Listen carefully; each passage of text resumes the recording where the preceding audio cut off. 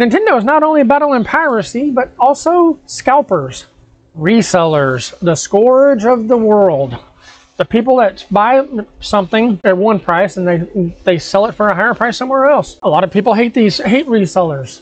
In some cases I do, in some cases I am a reseller myself. If you have a yard sale, you are a reseller. Nintendo is battling resellers with a unique, wild idea. I'm not sure why they didn't think of this before. With the Nintendo Switch 2, they plan on making enough units to satisfy the demand that they expect. Gasp. Who would do that? This is not the first time Nintendo's run into a situation where they didn't have enough chips to satisfy demand for, in the past it was games, mostly anyhow. But anybody remember when Double Dragon released in the late 80s? The chip shortage back then caused a lot of games to be raised in price. Nintendo had no problem getting, chips for their games, but third parties did. Yeah, they plan on making enough units of the Nintendo Switch 2 to combat resellers and hopefully deflate them potentially making profits off of reselling the system. How much will I bet Nintendo tries to get in on that a little bit themselves by raising the price just slightly? I mean, people will pay it. It's the Nintendo tax, Amazon tax. People pay it.